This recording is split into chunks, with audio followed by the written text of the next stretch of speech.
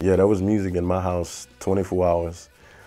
From my father sometime taking his accordion out, clean it, and when I'd see him grab his case, I'd stop what I'm doing and I'd sit down and sit on the floor, Indian style, and watch, and he'd play, and I was mesmerized, and and then my father started showing me and telling me things, and and I started really listening, and I started playing to his music, and playing every song that he could play. I started doing that, and even eating dinner, listening to some of his stories, and some of the things he would say would sound like a song, and it was always a good time.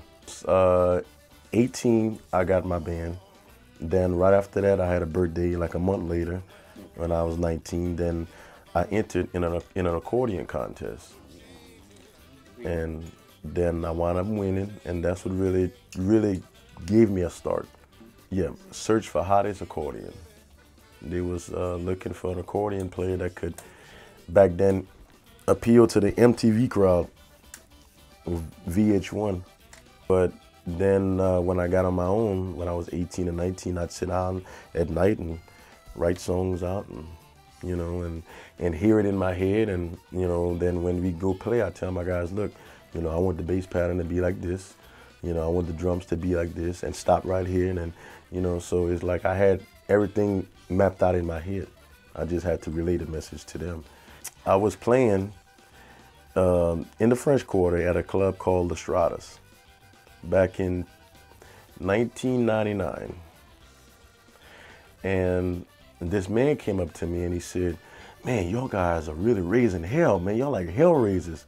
And I said, I like the movie Hellraiser. That would be a very good name for a band. Dwayne Dopsie and the Zydeco Hellraisers. Bourbon really was my teacher. Bourbon was the place. Bourbon was my gym. It really put me into shape. It helped me develop my skills. It helped me learn how to entertain a crowd. I learned so many songs down there. It's unbelievable.